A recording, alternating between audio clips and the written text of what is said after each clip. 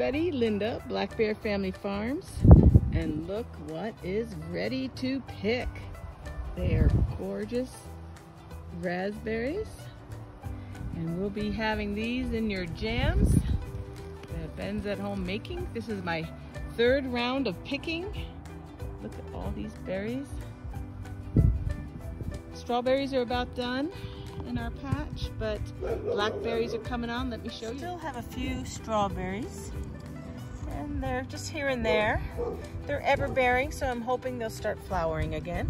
But for now, we have a few. But the exciting part is we have lots of blackberry flowers. Look at these guys. They look great. Lots of buds. They always come on much later than strawberries and raspberries. We even went out to the canyon to see about huckleberries, and 2 weeks ago they were still flowering. They hadn't even berried yet. So I don't know what's going on with the huckleberries. I did see choke cherries and Saskatoons, nice and green but getting big. So, oh, there's a blackberry. Got a few of them starting, just wait until they get ripe. So as soon as the Saskatoons and choke cherry are ready, we'll be picking those and making some jam, because we are out, nothing in the freezer.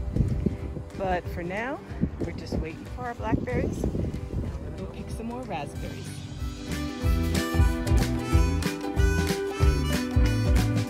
I don't know if I told you, but we have an intern that's helping us here at the farmstead, and she and Ben were able to get some shade cloth up on the greenhouse. Boy, does that bring down the temp quite by 10 degrees at least, and that's really nice. I've been hand pollinating in the greenhouse and hoping for some success. These garlic scapes we need to harvest. They're already starting to pop, so that we can offer you some garlic seeds the next market. Otherwise, the flowers are going crazy. So are the squash. They're doing amazing, and I'm really happy about that. The cucumbers don't seem to have any problems with pollination, so we hope to have a bunch of those. But we need to keep on top of our squashes to be sure that we can get a harvest this year.